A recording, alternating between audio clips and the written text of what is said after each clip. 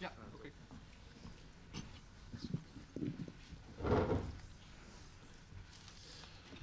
Hello.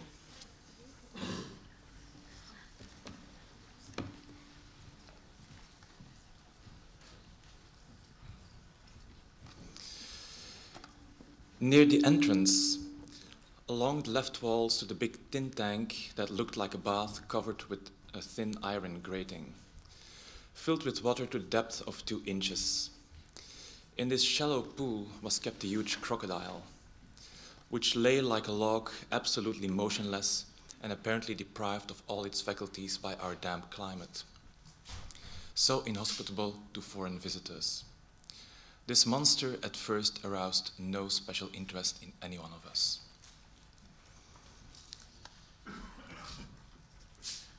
That's Dostoevsky writing in 1865 in the story The Crocodile, a wonderful fable about greed and capitalism, the image of Europe in St. Petersburg in that time. But I won't go deeper into that now. It was to introduce my title.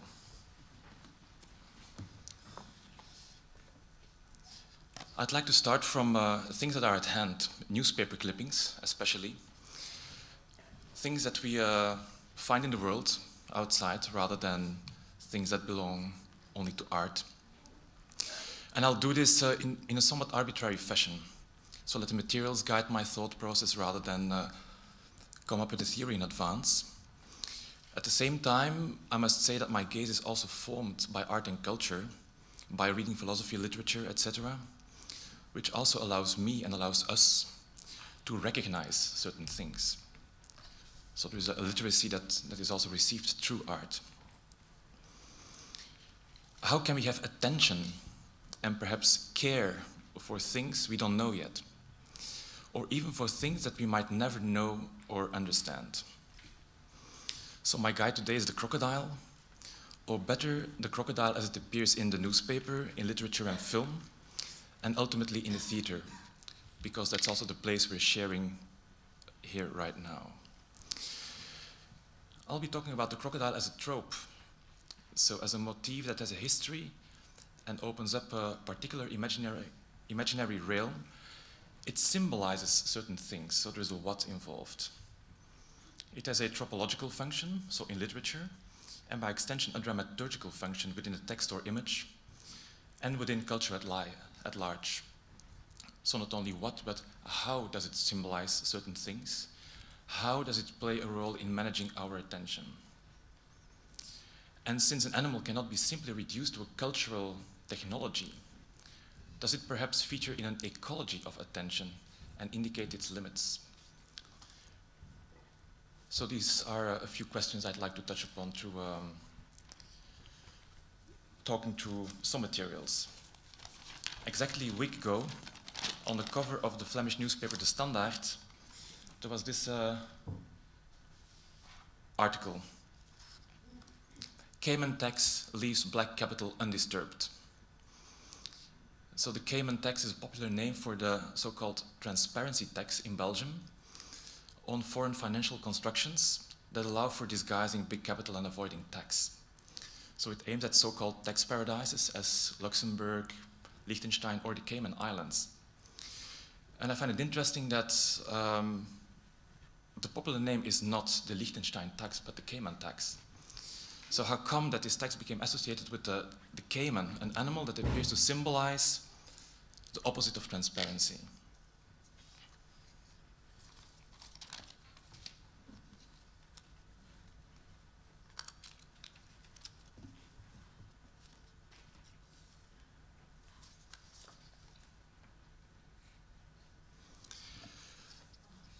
There are regularly short items, so-called faits divers, or in this case perhaps animaux divers. So stories about a newborn giraffe in the zoo, a scientist studying zebrafish, or many casualties and events that involve crocodiles. So these animals seem to have, or these animal stories seem to have a function in the newspaper. So a broad variety of topics contributes to an ecology of attention, of readership. And this is why readers are also treated on a daily basis with miscellaneous articles about animals, and plants, which literalizes somehow the idea of a biodiversity also within topics.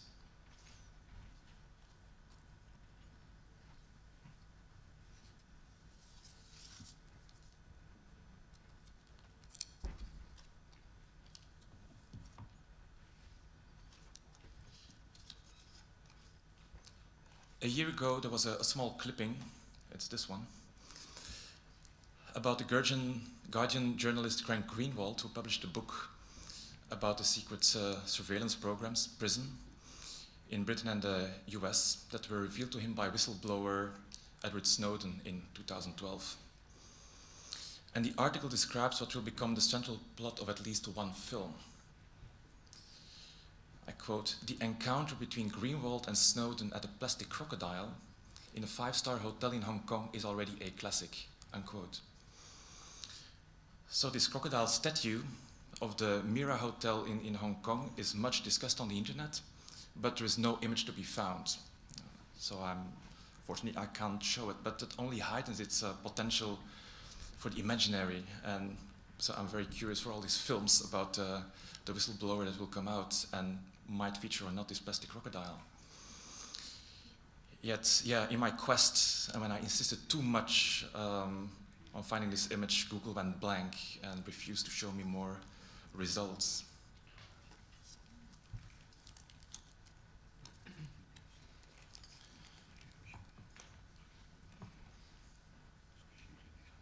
Or take this clipping.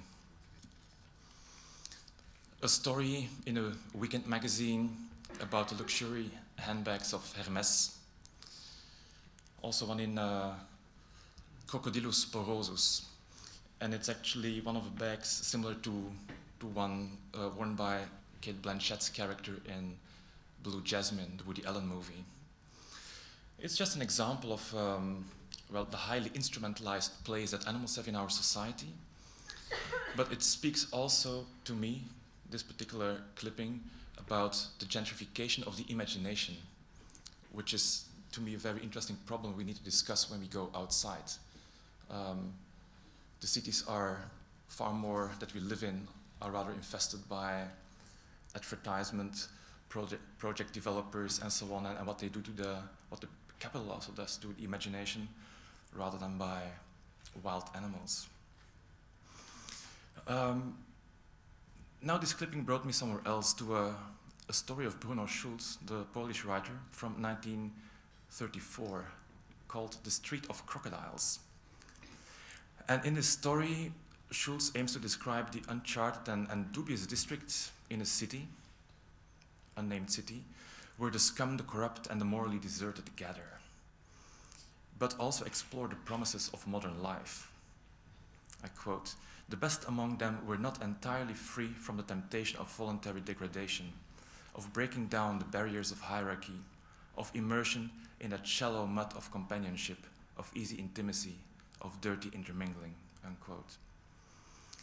So his description throughout the story seeks a promise in open-ended and slippery, in the performativity of the formless, which allows for dark desires and unfamiliar passions to thrive. But then the narrator has to conclude that his hopes were too high, as they're overtaken by a reality that we now, today, would call gentrification. Quote, "The Street of Crocodiles was a concession of our city to modernity and metropolitan corruption. Obviously, we were unable to afford anything better than a paper imitation, a montage of illustrations cut out from last year's smoldering newspapers," unquote.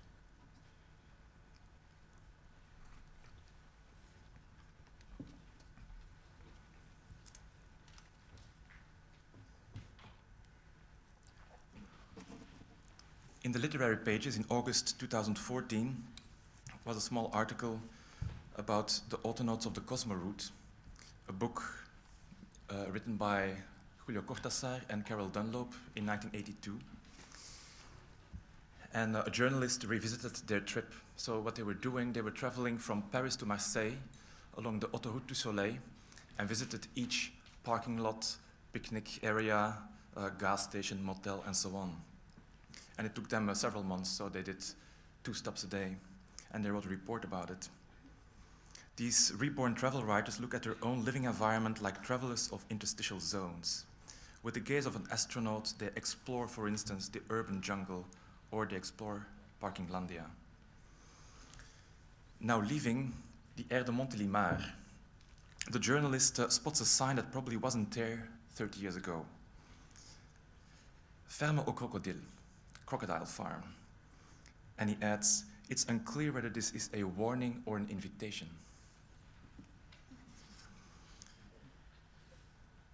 So I got curious and revisited also the book of Cortázar and Dunlop, which comes with wonderful drawings and travel logs. So here is the Aire de Montélimar.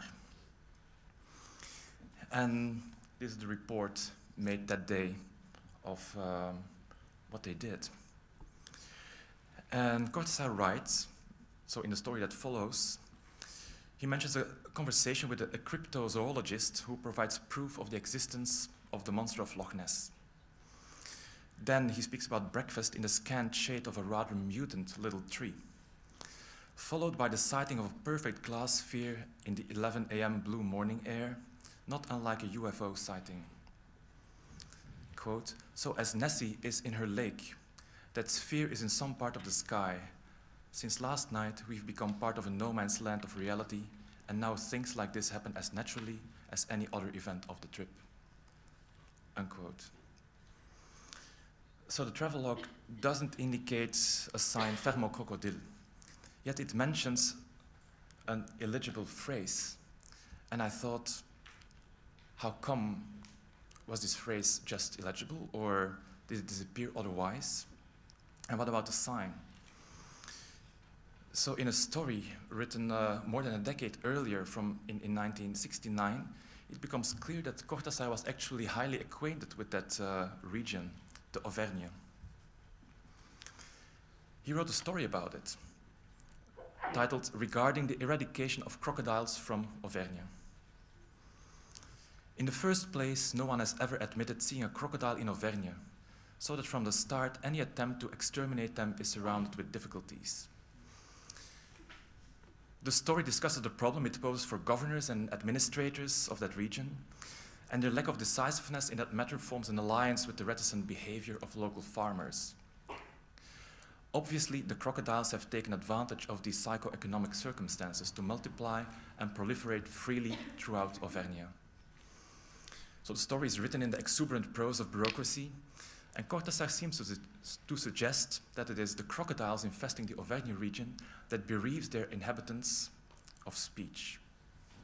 The crocodiles are not just taciturn, brooding creatures that symbolize the dark corners of corruption, foods, and secrecy.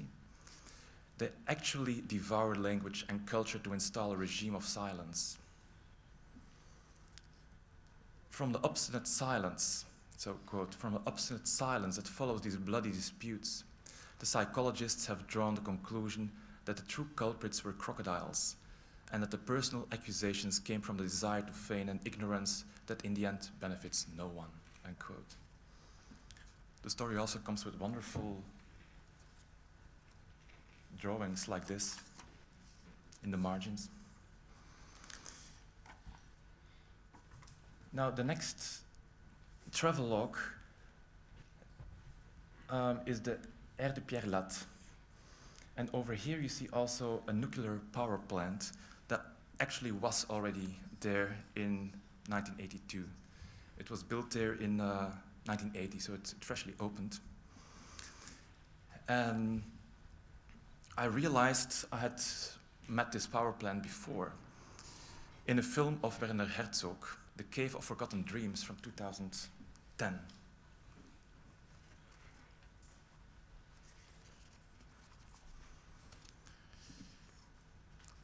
The film reflects on the oldest known grotto paintings in the cave of Chauvet, and they're about 32,000 years old.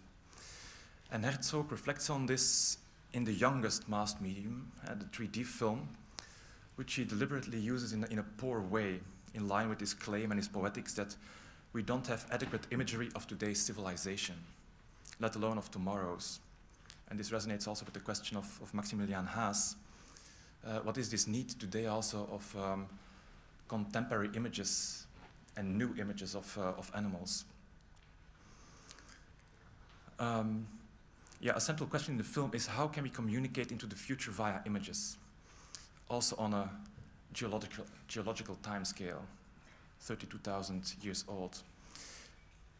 And then in a postscript, Herzog takes a leap into the faraway future, and that's where he meets this albino crocodile. So the grotto paintings constitute a memory of the ways in which mankind adapted itself to its environment and related to animals, plants, and landscape. And in the postscript, he suggests, Herzog, in a disconcerting way, that within several millennia, there will remain animals as a living archive of our civilization, and possibly also an innocent projection screen, a paradoxical byproduct of technological and cultural waste. So this albino crocodile lives in 30 kilometers from Chauvet, together with 350 crocodiles in this crocodile farm, Fermo Crocodile, mentioned by the journalist, not known yet by Cortázar because it wasn't there yet, or that's unsure. They live in the tropical glasshouse complex, which is nurtured and fed by the cooling water of this nuclear power plant, hence the mutants. So, and Herzog says about this moment in the film, soon these albinos might reach the Chauvet cave, looking at the paintings, so of their predecessors, at that point perhaps 15,000 years old, 50,000 years old. Looking at the paintings, what will they make of them? Nothing is real, nothing is certain.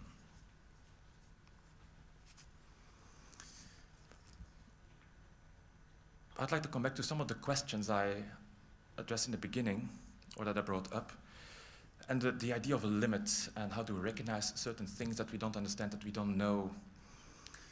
And another philosopher who wrote famously about grotto paintings is Georges Bataille in Lascaux, La naissance de l'art, so the birth of art in 1955. And yeah, he says, okay, animals linger on the edge of our language-ridden world, and they remind us of that which we don't understand, and thus of art's very beginning. So it's a kind of primal scene described by Bataille when looking at the earliest grotto paintings. So by shedding his animalistic nature, man lost, according to Bataille, the glory of the beast, for which he sought compensation in the transgressive practices of art and play. Now, which horizon of meaning can animal in the arts open up for us today? And this is an interesting image of Herzog because he indicates also the future of the image of art and of mankind in relation to ecology, to the poverty of imagination, to cultural wastes, culture and technology, etc. So animals do indicate the limits of culture and understanding, as well as they put a limit to our sense of superiority. And it's a quite complex image that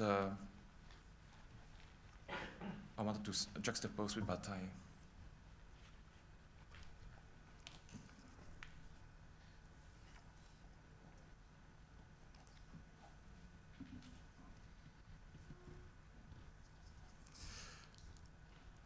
I'll move on to literature, or continue in that field.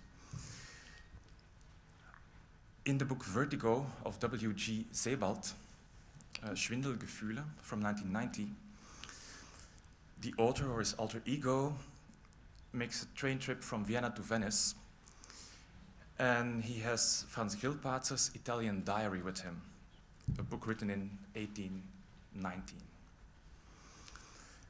Sebald's alter ego paraphrases Grillparzer, I quote, "Despite its delicately crafted arcades and turrets," he wrote, "the Doge's palace in Venice was inelegant and reminded him of a crocodile. What put this comparison into his head, he did not know. The resolutions passed here by the Council of State must surely be mysterious, immutable and harsh," he observed, calling the palace an enigma in stone. The nature of that enigma was apparently dread, and for as long as he was in Venice, Grillparze could not shake off a sense of the uncanny. Trained in law himself, he dwelt on that palace where the legal authorities resided and in the inmost cavern of which, as he put it, the invisible principle brooded, unquote.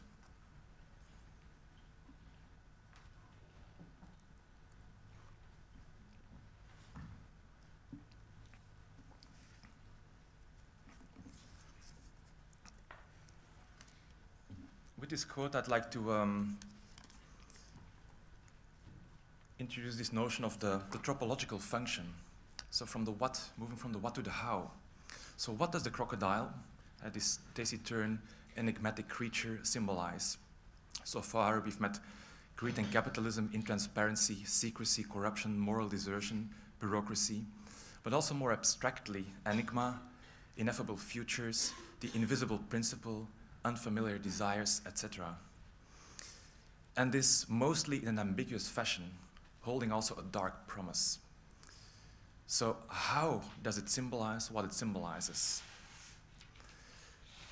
Bruno Schulz, in the story The Street of Crocodiles, points at the failure of language that is always too stiff to get hold of this slippery, formless reality he is looking for. Herzog points at the inadequacy of images. Sebald points at the unclear origin of the comparison, so the stone palace as a crocodile indicating an invisible principle that seems to be brooding in it. The formless, the ineffable, the unimaginable, how can we give them a place within the field of cultural intelligibility? So this is the field in which we use language and images as a means of expression, communication, and imagination, without actually making them transparent.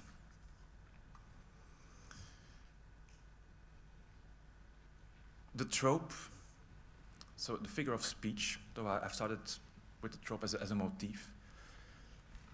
The trope as a figure of speech, metaphor, has, I think, three related functions. So trope comes from tropos in ancient Greek, which means turn, way, or manner. And tropes deviate from customary language in order to generate figures of speech or thought by making unexpected connections between heterogeneous elements, so twining together different strands. And thus they twist, in a way you could say, also accepted versions of reality and allow us to explore the unfamiliar. Coming back to this problem of recognition without understanding, this is the second point. The trope also harbors in its discursive materiality that which cannot be made transparent or visible or tangible as such. So the opacity operates in an obstinate remainder, as if it were transferred to the heavy embodiment of language itself, to its thickness and opacity. This opacity of things in the world we don't understand, but also blind spots in ourselves and in our relation to this world. This image I put here is a monument. It's a sculpture of Chris, the largest crocodile that was ever caught and shot in 1957, and later on erected in a stone version. The hunter who shot the animal later became an activist. But I'd like to hold on to this idea of the crocodile in stone and its embodiment that is slightly too heavy. And we can imagine that the trope to function also as a monument of sorts. So what monuments do is they give things that are partly opaque or unimaginable to us a symbolic place within culture, as opposed to the expressive sign. So monuments, they are hardly language or image, yet they have a weighty place in the public area, and they relieve us from our lack of imagination, lack of empathy, grief, etc.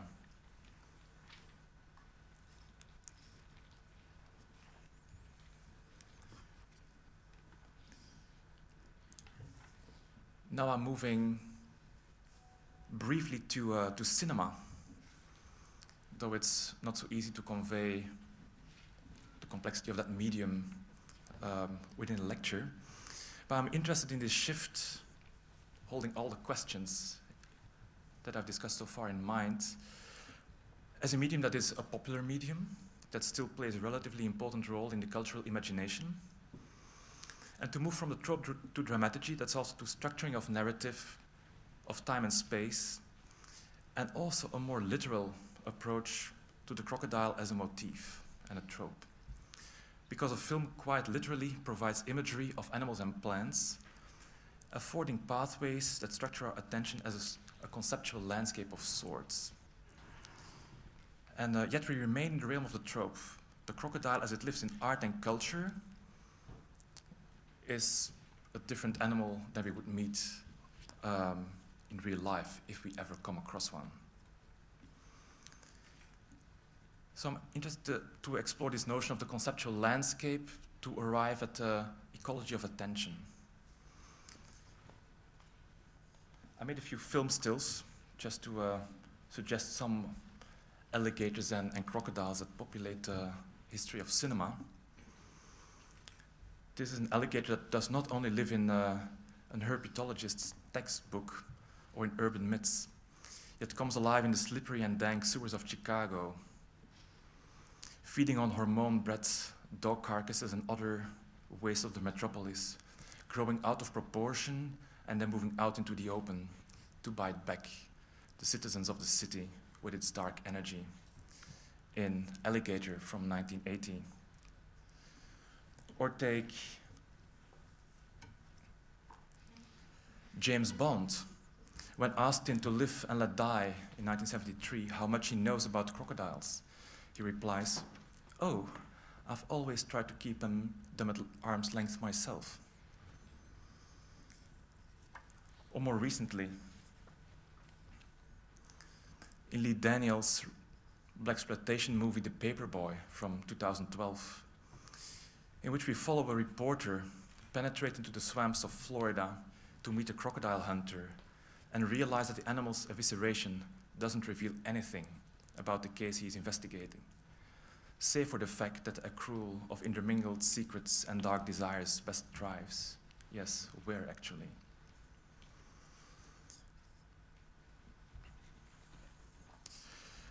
This notion of the conceptual landscape I'd like to develop in relation to the cinema of Alfred Hitchcock and his principle or notion of the MacGuffin.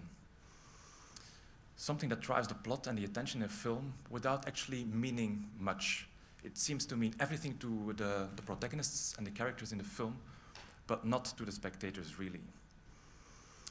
At the same time, the interpretation of the MacGuffin as what drives the plot is too narrow for me, because a lot of Hitchcock's work is not just plot-driven, but it navigates its way through objects and images, through movements such as walking also, and a good deal of nothingness. So he seems to construct conceptual landscapes in that sense. His first movie that explores this notion is The 39 Steps of 1935. I don't have a still of it, but I can suggest a few elements that start with also the spectator walking into the image to explore that landscape.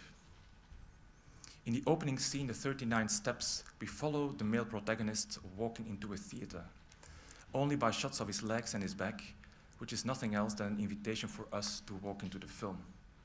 And now that we're walking, Hitchcock makes us also travel by train to the Scottish countryside and take a walk there, populating the landscape with a flock of sheep and other animals.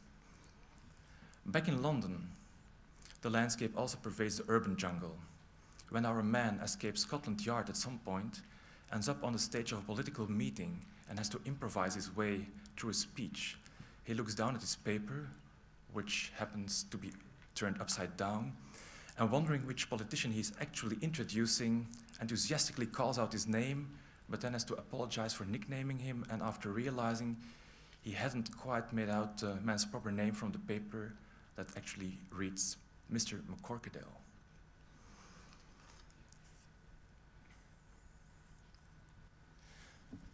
Another recent film is Spike Jonze's adaptation, written by the screenplay writer Charlie Kaufman, who wrote himself also into the script. It's a movie that speaks a great deal about adapting or writing a film and structuring attention. But it's about this scriptwriter, Charlie Kaufman, also named Kaufman in the movie, who doesn't quite manage to turn the life of flowers, that's the book he's supposed to adapt, into a compelling script. And then spurred on by his twin brother, Donald Kaufman, eventually ends up following the famous middle-aged journalist, Susan Orlean, who wrote the book he's supposed to adapt for the screen, and who had hoped for her loneliness would perish and passion flower upon finding the ghost orchid somewhere in a swamp in Florida, but actually became addicted to sniffing a green powder derived from the plant, and moreover sees her beloved orchid hunter John LaRoche being bitten to death by an alligator.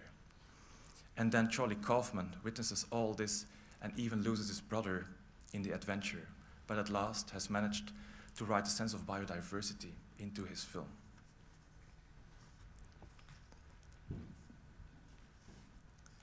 So speaking about conceptual landscapes and biodiversity,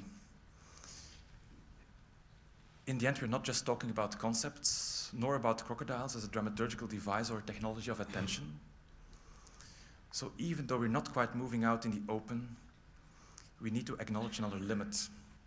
We're talking about an animal and about nature that will always resonate along in the trope, the crocodile in this case. So what's the ecology part in our quest for recognition without understanding? Werner Herzog is a filmmaker who regularly speaks about mental landscapes. And I quote him in relation to an early film, but the quote could apply to a lot of his work. The opening credits of Signs of Life from 1968 hold for an unusually long time with a single shot of a mountain valley.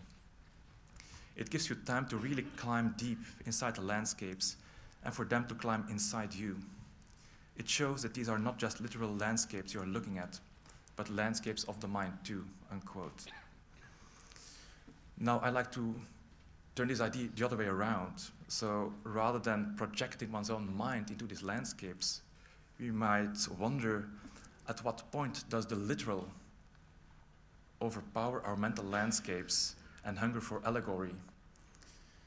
So when does the crocodile, in our case, insist also as an opaque trope, as an object, and ultimately as an animal that has a right in itself and a life of its own? And what kind of relationality does it then provoke?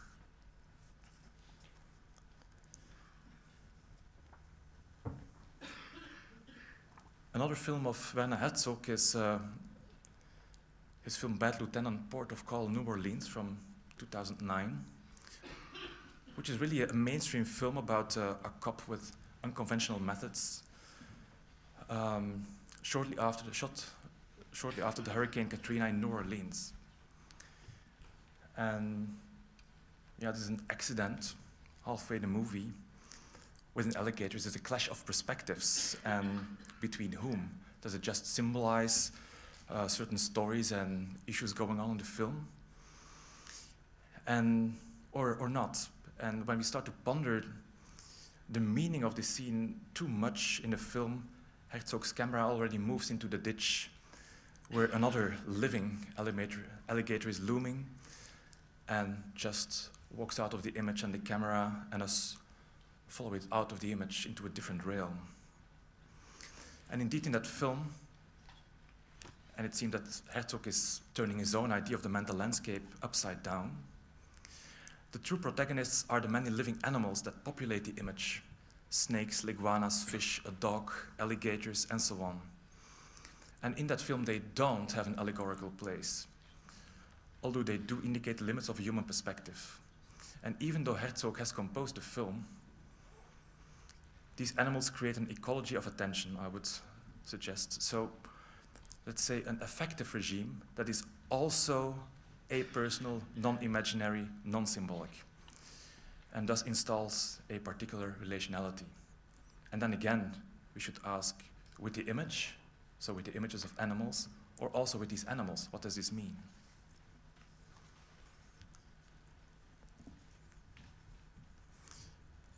I'd like to end with a brief statement or question around this to link back also to the lecture of Maximilian Haas. So since man and animal don't share language, there is no understanding of each other's Umwelt, with Jacob von Uexküll, let alone a mutual understanding. But even though we don't have access to these multiple worlds of other beings, they do exist and impose limits upon our relationality and sense of superiority. Animals speak to us and they don't speak to us, which is not unlike a work of art that speaks to us and doesn't speak to us. So the paradoxical promise of the animal in the arts appears more complex if we add up all the functions I've been describing. And I'm slightly reluctant to borrow an argument of Vincent Després and Donna Haraway, because they write actually about interspecies relations, not about relating to images of animals, but I propose it anyway for discussion. So through the animal that slumbers in us, we can unfold our bodies in the imaginary realm and thus become more fully human. That means a becoming that decenters us, and inevitably also means a becoming with, and so a becoming heterogeneous or becoming worldly.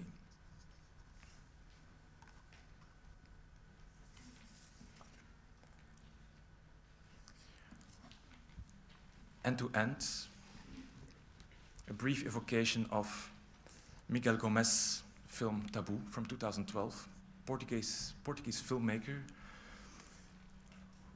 who made a beautiful film, a story of memory and trauma placed in contemporary Lisbon, half of it, and the other half 50 years ago in an imaginary Portuguese colony. It's a story of adultery, loss and grief, about the taboos of the colonial past and so on. And it involves also a crocodile as a symbol and as a protagonist and animal actor. Now I'd like to read a brief passage of the prologue, which ends, this is an image from this prologue, set in even a different time, also in a colony, but in an imaginary time, where we find a man roaming the jungle grieving his beloved wife. I quote, "A crocodile awaits its moment, submerged in murky waters. The intrepid explorer is well aware he will meet his destiny in this river. His man witnessed the horror. The explorer bids farewell to life. Night falls in the savannah, as will 1,001 nights more. Then and ever since, despite how absurd this may sound to men of reason, some swear to have witnessed this ghoulish sight, a sad and melancholic crocodile with a lady from days gone by, an inseparable pair united by a mysterious pact, never broken by death." Unquote. Thank you.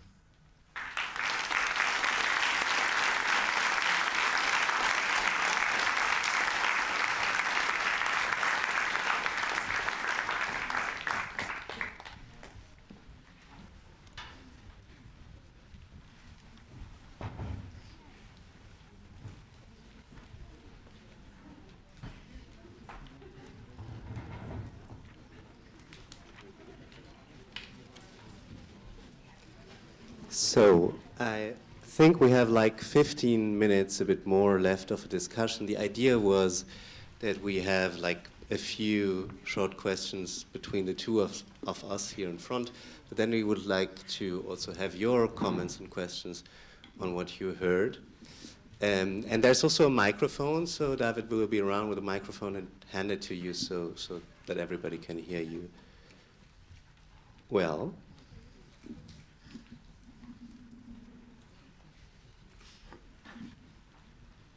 To begin with, maybe, I mean, the crocodile is a very specific animal. I mean, in terms of like size and not shape, but size. It's even anthropomorphic, at least some of those. But still, it's really an animal with which you would hardly identify, actually, because it's creepy, because it's somehow more like an insect that has grown way too big, or I mean, I think it's on the verge of being this kind of animal that actually also, I mean, in the sense of the quote that you gave, like Donna Haraway spoke about, I mean, of course you have all those interior small animals that kind of make you live, but there is also a specific kind of animal with which you can actually invent a certain way of practice or a certain communication. I hardly believe that it's possible with a crocodile. That's also what interests me here. I think, in a sense, that the crocodile functions as a quasi-object, you could say, or at least in a dramaturgical sense, a foreign object that will always remain foreign. And in that sense, it's very resistant as a trope. That's also why I brought up this idea of a monumental relation, as a way of not relating through understanding or empathy or identification, whether it be affective or mental or so on, but through a merely symbolical relation. And in that sense, I find it interesting that this crocodile seems to have that function in very many films and literature. And you couldn't, for instance, construct the same argument with the rhinoceros or the hippopotamus, which are also heavy animals that we're scared of and so on. But so it's intriguing to me that looking at even just a few materials, this image comes to the foreground. But funnily, there's also like this fugitive image in the Herzog film, or I mean, what you say perfectly connects to the monument, to this extremely huge crocodile that is actually reproduced in stone, which makes it like even bigger, thicker, or you use another word like thickness and opacity of the symbol, which is like perfectly embodied in that sculpture, in this monument. But in the film, it's funny how also, I mean, it comes out of nothing. I mean, there's like this regular thing going on, like Hollywood cinema in a way, and then swoosh, it goes into the most unlikely perspective, one could say. I mean, yeah, totally. And at the same time, it's also a small monument, because indeed he does name this particular albino crocodile that lives in that particular place. So he gives it a name and a place in cultural history, which is maybe not unlike the particularity of one animal on stage that you also addressed. I don't know whether we can compare this, but...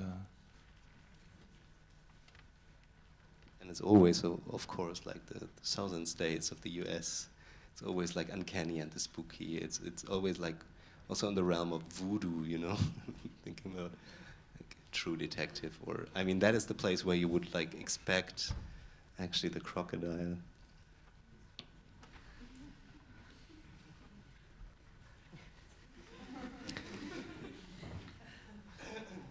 Questions, comments? David?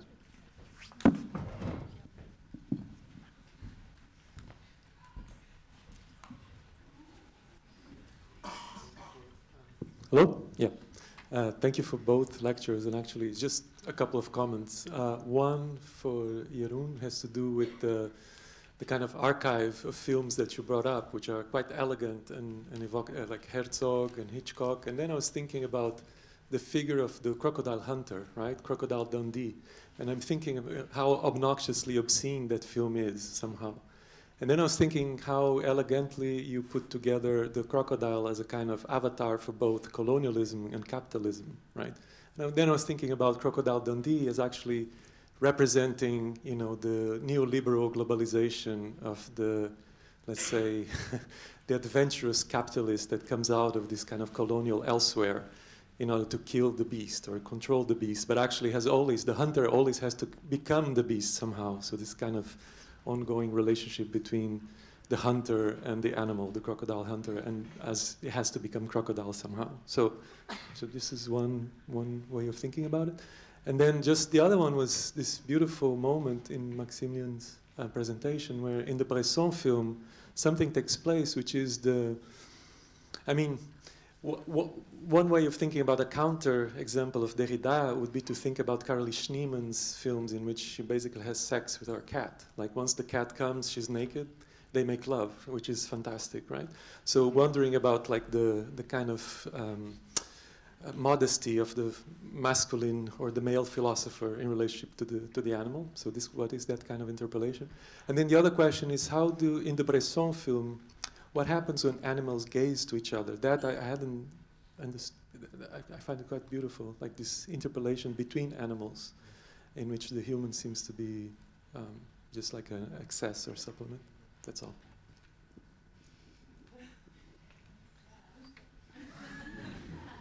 I mean, just to comment shortly on the last point, I think that is really, I mean, it's a change of perspective that for me took very long to actually do, because, I mean, as I said and think that the word animal is actually anthropological, it's a word that actually defines us in relation to the animal, or vice versa. I mean, you can only become truly like ecological in your thinking once you recognize that there is not only the relation of you to whatever, but whatever has a relation to whatever too.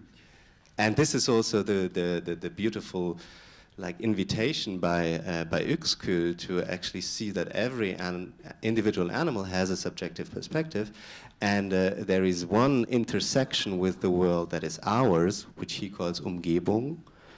But there are millions of others to other Umwelts that we can hardly or as hardly understand as the one of that particular animal. So it's really a huge ecology, but every element in the ecology has like its own perspective. And for me, this is really the beauty of like challenging anthropocentrism also like in those artworks.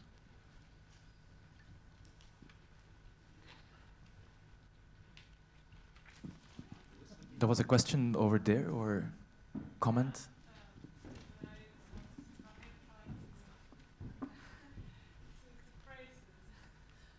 Hello.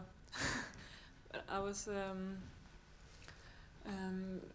just thinking about the one time that I've actually seen crocodiles. Was when I was quite young, and I was in Florida, and they were living in swamps, and it was the same area that the Native Americans were also living, so they were made into national parks.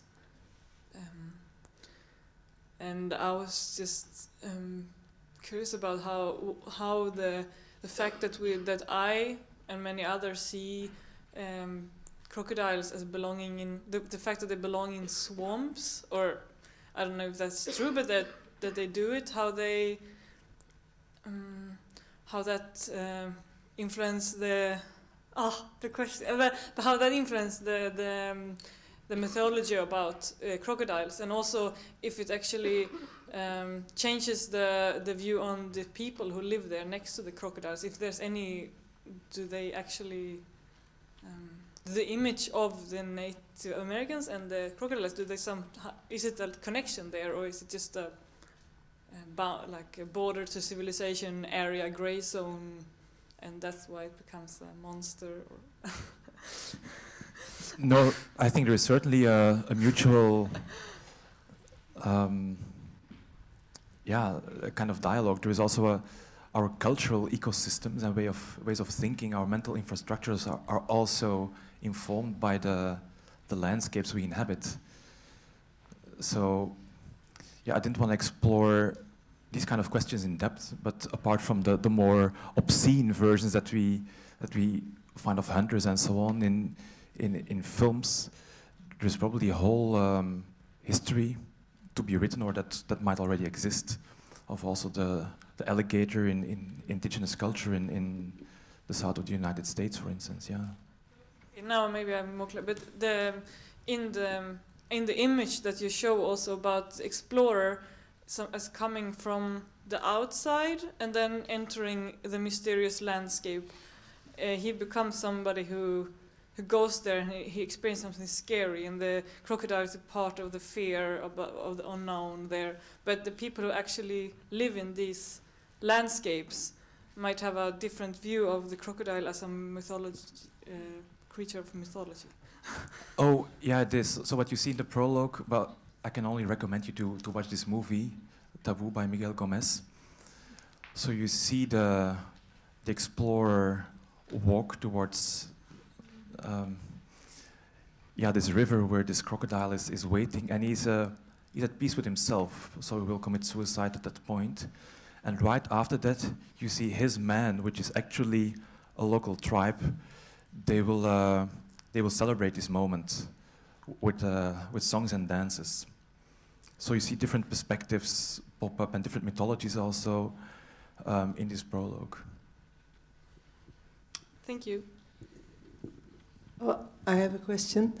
I was wondering whether the fact that you use this crocodile as a guidance or a guiding element through the story you wanted to tell, whether you could have chosen another animal as well, or does it have to be a crocodile? Well, yes and no. So this story could only be told through the crocodile, even though it remains a superficial or a scratching at the surface. So what I said before, I don't think you could construct a similar argument with a rhinoceros or a hippopotamus or with a cat or any other animal. So why did I choose the crocodile? Well, it came to me. It's through actually the Bad Lieutenant film of Werner Herzog and the place of animals in there, and especially also the alligator, that I thought, this notion of the conceptual landscape that I'd been talking about for a while. So how can I really address this as an ecology of attention? And rather than look into very many things, I thought, okay, let me just follow the alligator for a while. And before I knew, I had a whole stack of material. So I thought, okay, this is a good limitation for now. But I could say that the crocodile in this case serves my curiosity as a researcher.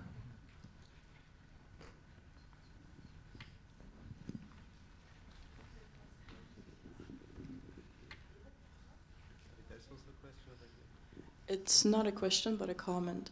I remember Gabriëlle in the beginning say that this is a school of visual arts, and this notion of the visual analysis or the cognitive was ringing in my head when Maximilian said that the alligator is perhaps the animal that we are the least able to identify with. I was visiting friends in New Orleans, and we went to an alligator farm, and I got the pleasure of touching a small child alligator.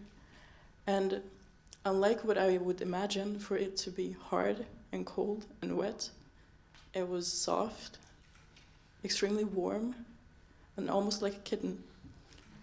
So my empathy or my way to relate to the alligator changed. I was obsessed with alligators for weeks after that, and I really wanted to go back. I also felt bad. I felt ashamed. And in this, intersection of the visual arts touching upon theater, touching upon performance, I would like to make a point of other ways of relating to the world other than the cognitive or the visual, maybe the sensuous.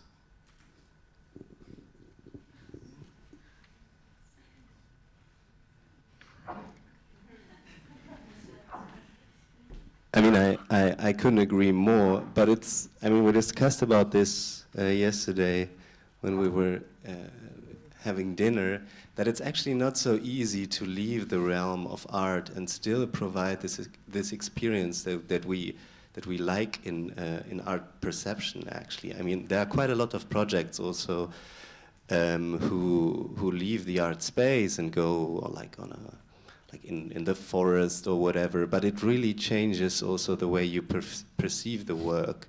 It becomes like, in a way, pedagogical. It's all about the experience, but the experience is often not framed as an experience that is actually aesthetic, so you could refer to the concept or whatever. It kind of loses itself in reality and in like personal experience, which is not like communicatable anymore in the way as you would like go to the theater and watch a piece and afterward talk about it and how you liked it. And so it changes totally, and I think we will experience like art changing very much into this direction, but then not maybe having art anymore in the way we also like it now, you know?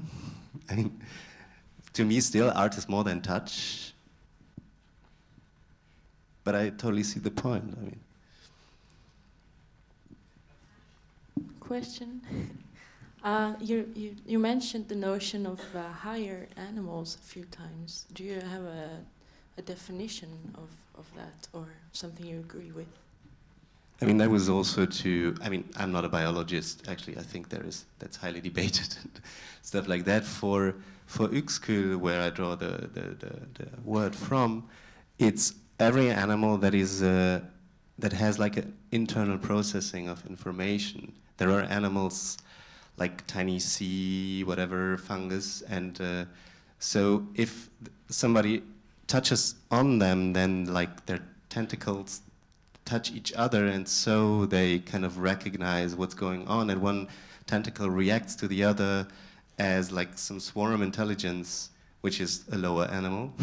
And then there is like higher animals who have like a brain, central nervous system, and so on. And so you, I mean, more and more you have this, more and more you can also at least guess, because it's what it's all about, guessing, that there is some so-called qualia, some impressions of an outer world that are actively produced. So of course it's not like a strict distinction between lower and higher, but it goes along the complexity of information processing, actually. Thank you.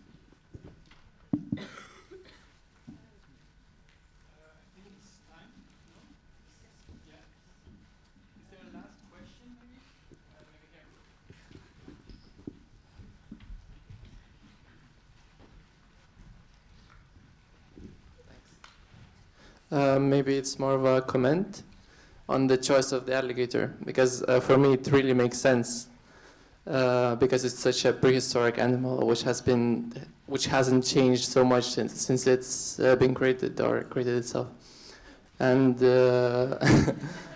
so I think that another something that could relate to that would be iguana, like in the film of Werner Herzog, part of New Orleans.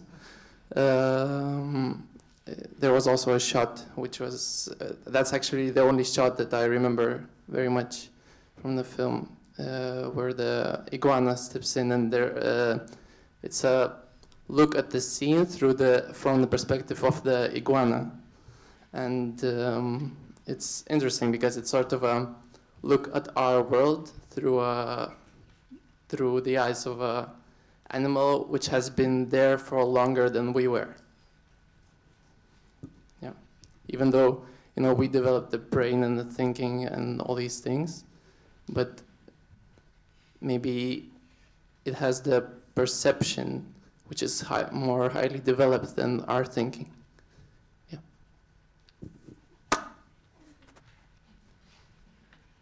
Thanks.